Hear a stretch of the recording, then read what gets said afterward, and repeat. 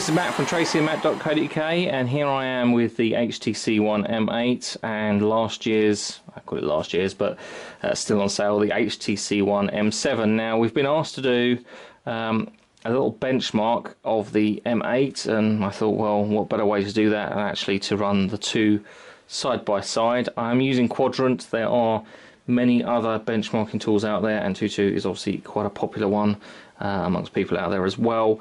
But I am going to use Quadrant because I've used it for quite some time. It has recently been updated to deal with KitKat, and I think it does give us a good comparison to other devices we've out there. So we're going to do a full benchmark on both, and we'll see how quickly it goes through and what our final result is.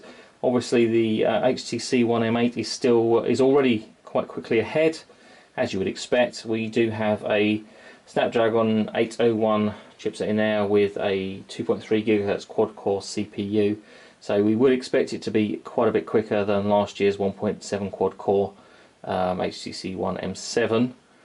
But in terms of what that equates to in actual benchmark performance, well, we're about to see in just a moment. The M8 has nearly finished.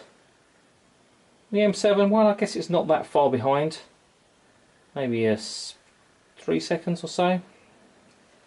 And we can get to see our benchmark results.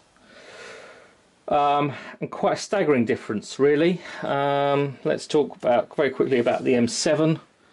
So we've got a 12,000, oops, maybe a little bit too much on the zoom there. So we've got a score of 12,231.